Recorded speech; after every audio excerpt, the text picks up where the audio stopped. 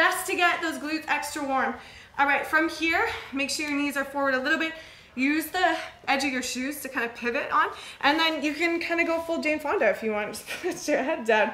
Good, now notice I want to lock my hip in, okay? So I don't want to let my hip rock back. I want to just open the knees as much as the glute will contract to pulso versus rocking that hip to get extra distance. Good. Let's go 4, 3, total of 10 each side. 2, last one.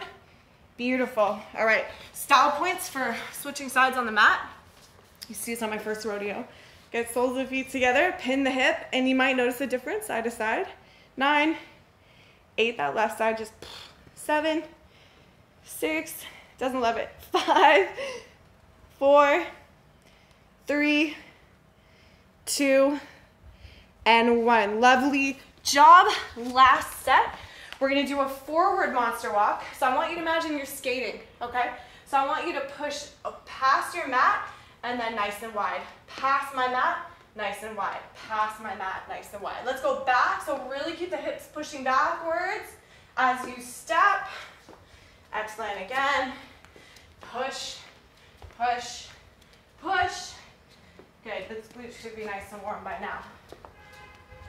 Good. One more lap.